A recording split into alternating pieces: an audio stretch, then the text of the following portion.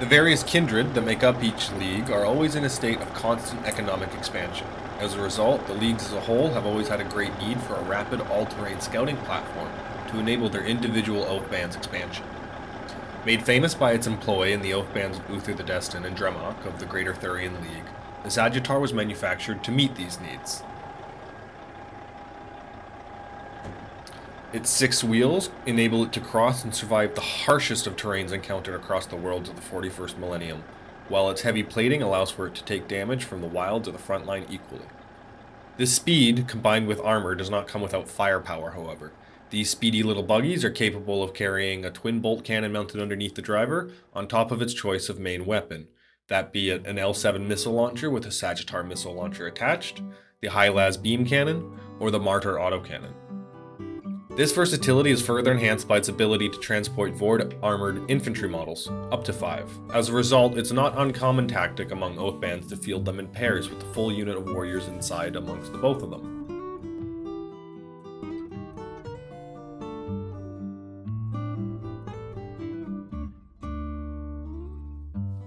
But with that, let's get on to the painting. Starting with a pre-primed sub-assembly here of Abaddon Black, we will put on some Steel Legion Drab throughout the entire mini here. I'm using an airbrush, doesn't have to be an airbrush, but it does have to go across the entire hull, so we're going to quickly get that done here.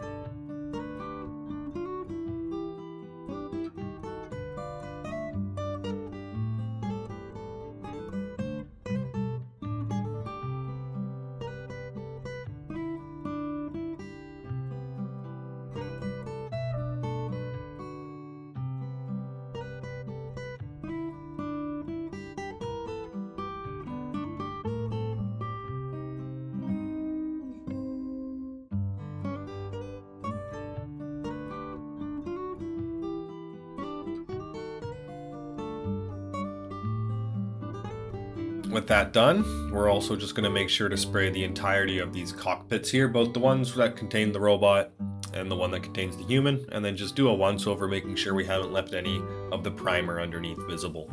The armor panels, not so concerned with right now.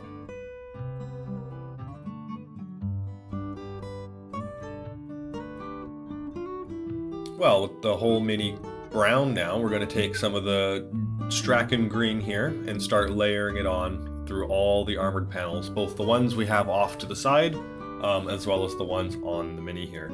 There's quite a few and the paint's quite thin, so we're going to have to go up through several layers to get a really strong tone there across all the panels, which we are going to see right now. As you can see, some of the panels with only 1 or 2 coats, you see a lot of splotchiness behind, whereas down on the bottom, you start to see the panels as they're fully toned up, fully colored, fully layered, and they look amazing.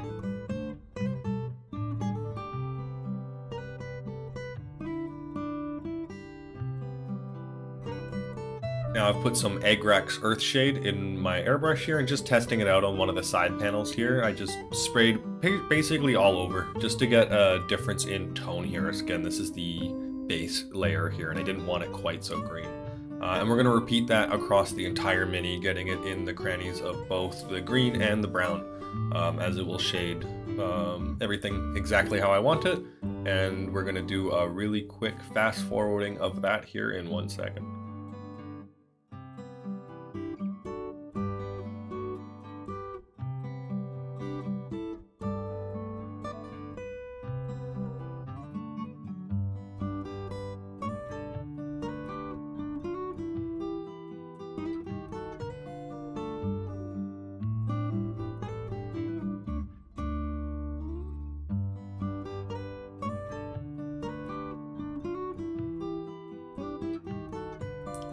With the living hell sprayed out of the chassis there, it's on to the final little panel here.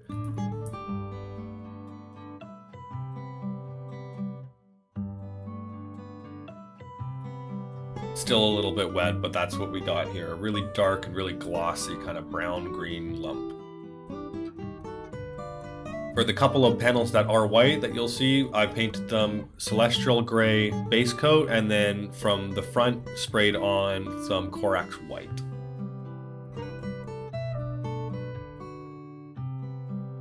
Now, using an airbrush and some Death Guard green, I'd carefully spray the parts of the Mini that I want to be lighter, parts of the green specifically that I want to be lighter. So at the top of the armor panels here, so on the top of the hull, taking care to also keep it out of the crevices of the panel lines. I still want the shading and the depth that comes from the darker green underneath. I don't want to get rid of all of that green. I just want to keep it where it makes sense and then have the lighter green sit on top of that. So very carefully throughout the entire Mini, just going through, picking out the green panels just exactly as I want them. You can do this with a brush as well. It just takes a little bit longer.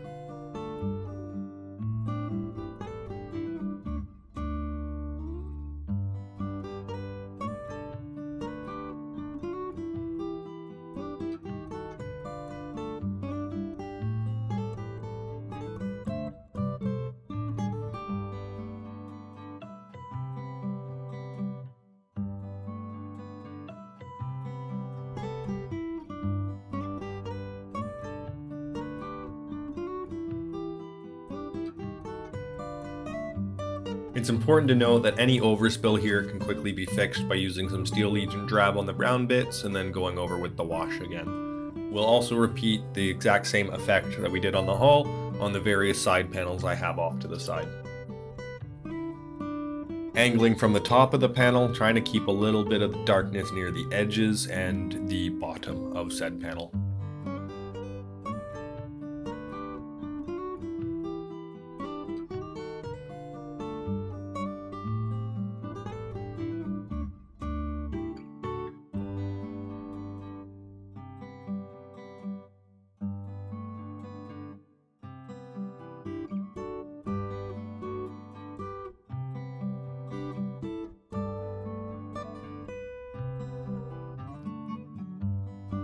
Now we take a sponge and some Rhinox hide, and we start basically just sponging the entire Mini, all the panels we have onto the side, as well as the main hull. You're going to want to do this mainly from the edges of panels, areas that are going to be taking regular damage, regular wear and tear, such as like the tops, for example, of this hatch that drops down. You can do this as much as you like, as little as you like, it really doesn't matter. It's all about creating a weathered effect that's, you know, very easy to do, easy to achieve good results, but ultimately is as much or as little as you'd like.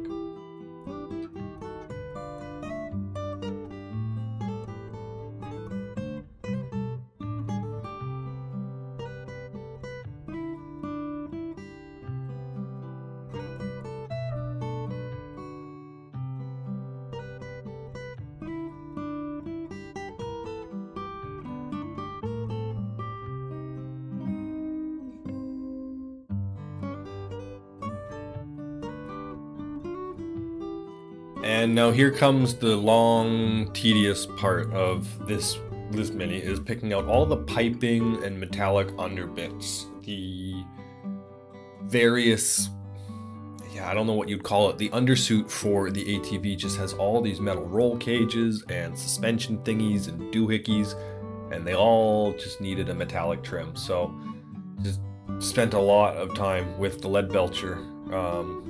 Actually, I think this was Iron Host Silver. I'll have to double check that. Whatever the banner says is the correct color there.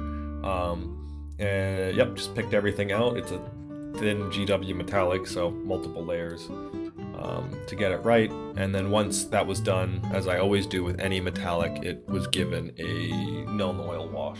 Sorry, not any metallic, but any steel/iron style metallic. I also went through and picked out all the rivets across all the body panels, both green and white, with a little dot of the exact same color there.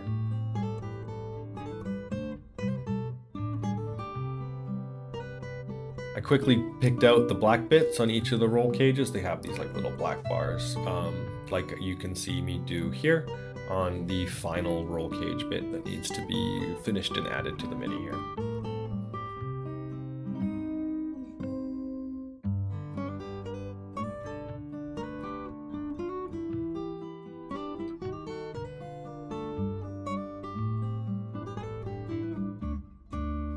Well, and now we get onto the cockpit. So just quickly, after having picked out the lead belcher details, the various metallic bits of the console that the control panels are on, I used some Steel Legion drab, again, to pick out the undersuit of the Votann inside, giving his pants just and part of his body just a nice drab undercoat.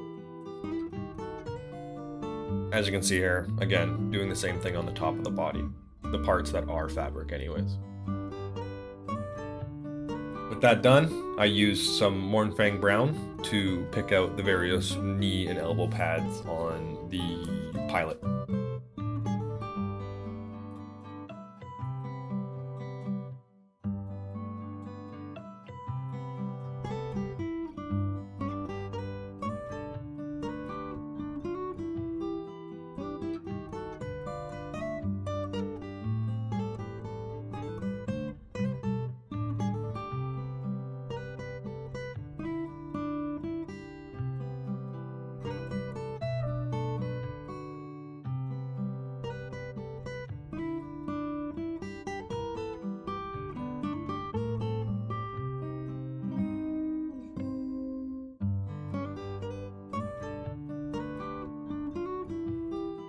With the brown of the body done, it was now onto the Strachan green undercoat for the whole mini here.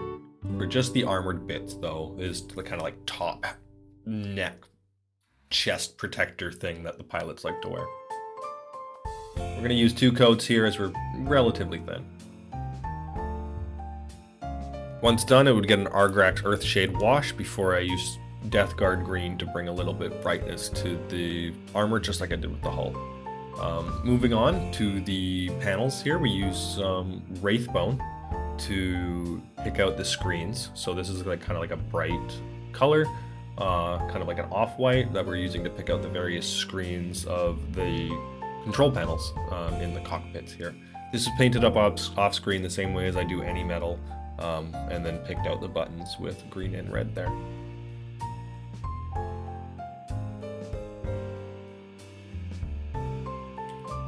With that complete, I was going to use a little bit of any color really. I used a little bit of green. I forget which green here, but just to create some little symbology and UI kind of like on the screen.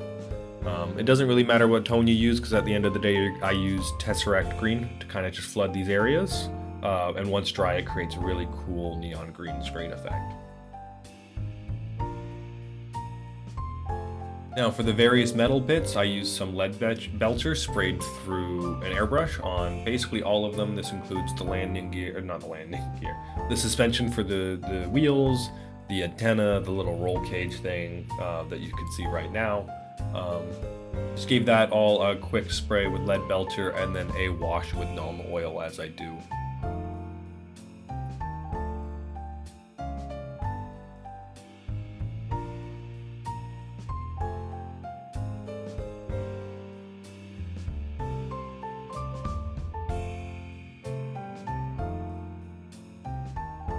Before the wash with Nuln Oil, however, I quickly dry brushed everything with a Stormhost Silver just to give some highlights to these areas and give them more depth before I would then go and add the shades.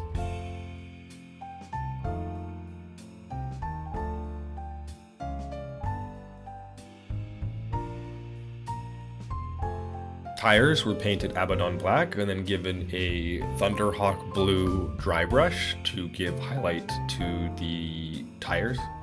Tires are kind of glossy rubber, so they get a little bit of a highlight when light touches them. Once the dry brush was completed on all surfaces, I would then use some lead belcher to pick out the hubcap, and similar to all the other metallics here outside of gold, which I don't believe actually is in this mini, it got then washed with a Nuln Oil once it was dry.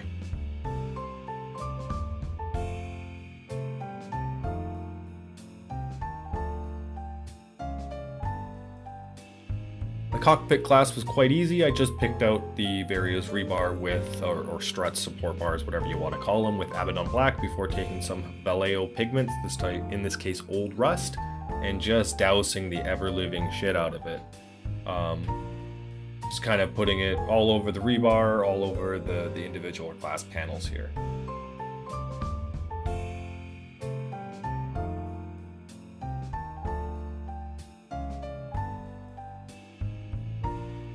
With that complete, I'd take a Q-tip and also clean down my area, but also take a Q-tip and just kind of clean out the areas where I didn't want the pigment to be anymore. So most of the glass, as you can see, I just wiped it off, and as well as the black bars, because I really only want the dirt and the dust in like the corners gathered up against these harder to clean or harder to just quickly wipe areas. You know, you run your car through the automatic washing machine or whatever. It's not going to clean your car nearly as well as it would be if you got into all the nooks and crannies, so I wanted to replicate that effect here. With everything assembled, everything was given a once over with an ultra matte varnish. With all that done, plus a little bit of off-screen wiring and LED work, we have my finalized Sagitaur. I really enjoyed putting this mini together. I really enjoyed painting it. It fits great in the whole force. I'm excited to get another one and trying to see if I can do better in a year or now, from now or whatever. But again, really pleased with this mini, and I hope you like it too. Please like and subscribe for more, and I'll catch you next time.